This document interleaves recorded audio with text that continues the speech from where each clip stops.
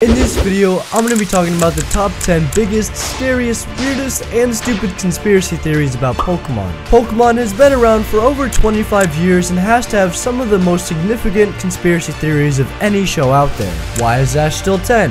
Is Giovanni Ash's real father? What happened to Goodra?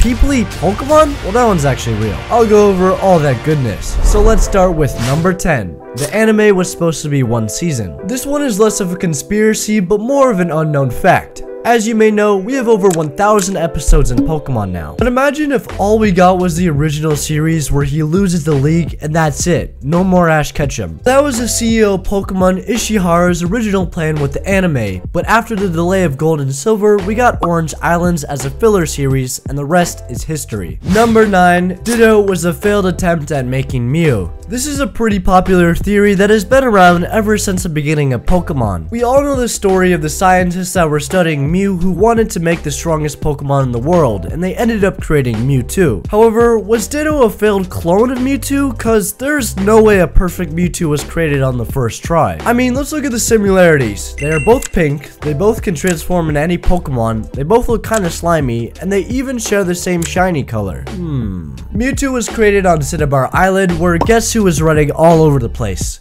Yes, Ditto. That means they must have failed many attempts, and this might be the reason it is super common in the game as well. To me, this seems like too much evidence suggesting that Ditto is in fact a clone Pokemon from Mew or Mewtwo. Number 8. Arcanine is a legendary Pokemon. Honestly, I would have loved for this to be true, even though it makes absolutely no sense. Many people speculate whether or not Arcanine was really meant to be a legendary because of its unusually high stats. Some suggested that Arcanine was part of the legendary trio. Even in the Pokédex, it says Arcanine is in fact a legendary Pokemon. And we all can't forget that time when we saw that picture in the Pokemon Center of Episode 2. Pokemon must have made some last minute choices, probably since it wouldn't make any sense for there to be 3 legendary birds and then just a dog. Yeah, from now on, I'm calling Arcanine a legendary Pokemon. Number 7. The original ending for the anime. The original ending for the anime was quite weird. This ending was written by Takashi Shudo, who was the chief writer of the Pokemon anime from 1997 to 2002. His idea for the ending was to have Ash as an old man looking back at the past when he was a little boy traveling around the world of Pokemon and making friends along his journey. However, old man Ash apparently doesn't have these experiences with friends as he used to, and his thinking about this turns back the clock and we get Ash being yelled at by his mom waking him up. And here we have the first episode. It doesn't make a whole lot of sense, but the entire point of this was to show the meaning of existence itself and how to coexist with others again. Not exactly the most fitting for Pokemon, especially if you consider its primary audience, but honestly, I'd be down for an ending like that. Number 6. Why is Ash still 10? There are many conspiracy theories out there that explain why Ash is still 10. Some think it's because the anime has slowed time where everything ages at a very slow rate. Others think he has arbitrary age, which means, for example, when you reach 10,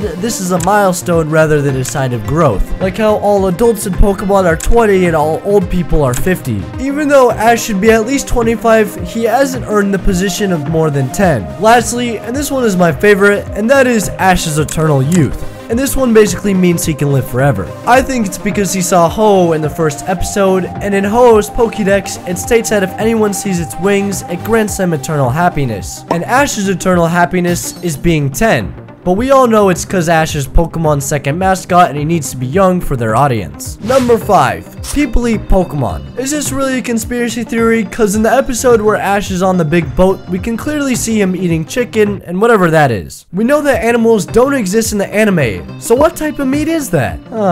Something's going on here. And here we see them obviously looking at a chopped up Magikarp, so they must eat Pokemon. I mean, who knows what they put in those bowls of Pokemon food? That's not Broxomade cooking without a little Geodude. Number 4. Cubone and Kangaskhan are related. At first, this may sound a little strange, but trust me, once you see the image, it all makes sense. Cubone, as we know, wears the skull of its dead mom. That's cool and all, but why is it oddly shaped like a Kangaskhan? Kangaskhan even carries a little dude in his pouch that is also oddly shaped like Cubone. But this is where it gets a little weird, because mathematically, those look like horns and Kangaskhan has ears and the eyes are a little too far backward. However, in Pokemon evolution, body shapes are different. Maybe if the Pokemon dies, the skull changes a bit to match with the baby Kangaskhan's head. I don't know, man, this evidence is stacking up, and I think this is a cross Pokemon evolution.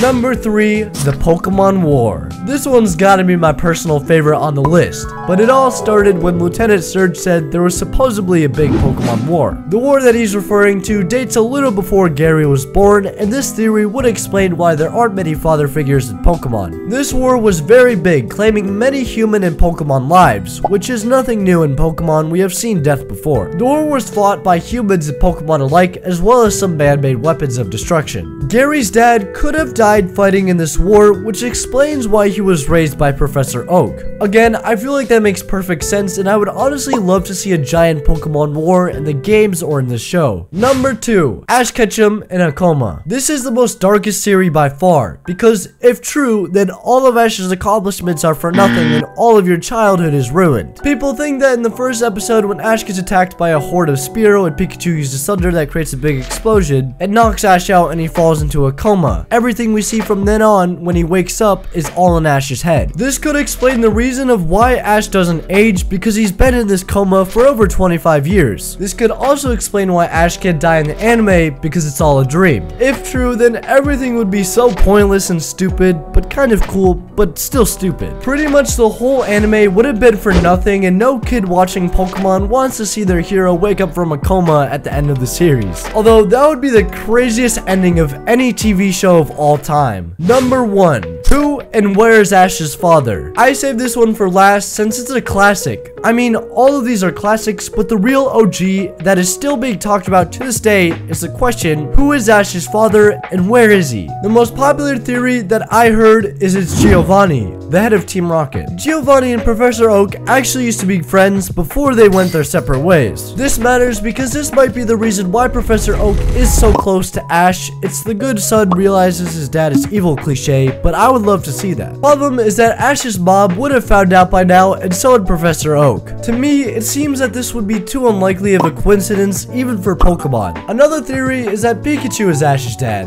which sounds ridiculous, and it's confirmed that Pikachu is not in fact Ash's dad, as we've seen from the first episode of Pokémon Journeys. So who is it? We know Ash's dad is confirmed in the anime because of the original series episode 2 where Delia confirmed it. However, she never stated who it was, but she said that he was still on his journey. This means that he is alive and didn't die in the Pokemon War, but left the house to become a Pokemon Master. I don't think Ash's dad is a character we have seen in the anime yet, but is one we will maybe see at the end of Ash's journey where they battle. What do you think about all these theories? I'd say most of them are true. Join my Discord. Bye.